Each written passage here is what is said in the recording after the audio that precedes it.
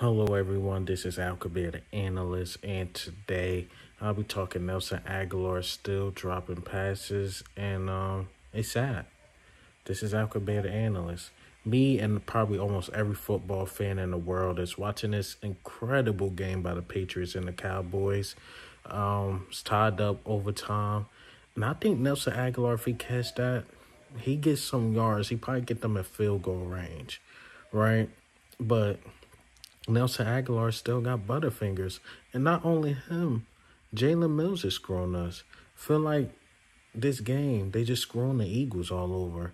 But Nelson Agholor still don't got it.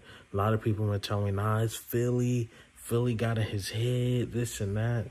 He still dropped marquee balls. And that was our problem with him at Philly, is that this dude can be something, but the drops, that was a crucial drop.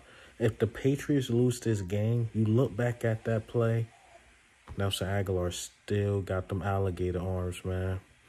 But what do you think and how do you feel, man? It looked like Dallas might win this, but I'm going to keep watching. But this is Alcabir, the analyst. Ghost.